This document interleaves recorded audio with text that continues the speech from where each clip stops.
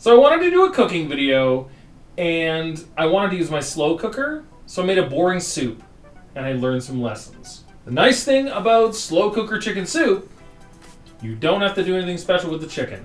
Throw it in, put everything in around it, shred it once it's cooked. That's it. Done.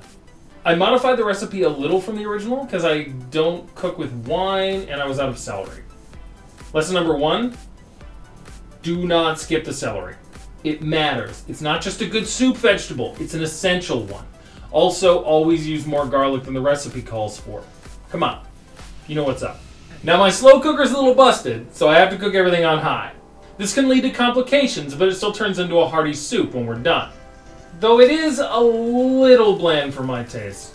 Lesson number 2, which I learned about only after I had made the whole soup, my mother, unbeknownst to me, has been putting chilies in soup since I was a kid, and never told me. And it isn't in any of the family soup recipes. No wonder lots of the soups I've been making don't have the kick that I'm looking for. Crushed chilies or cayenne pepper next time.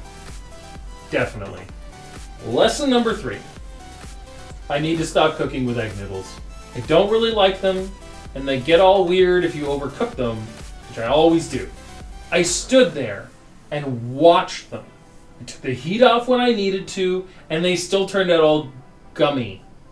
However, I can confirm that if you make this soup with regular pasta, it just absorbs all the broth and becomes super hearty and delicious. But if you're a wizard, keep the egg noodles.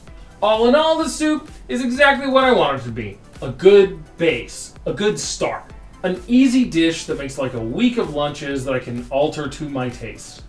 And throw your favorite soup recipes in the comments. And stay awesome.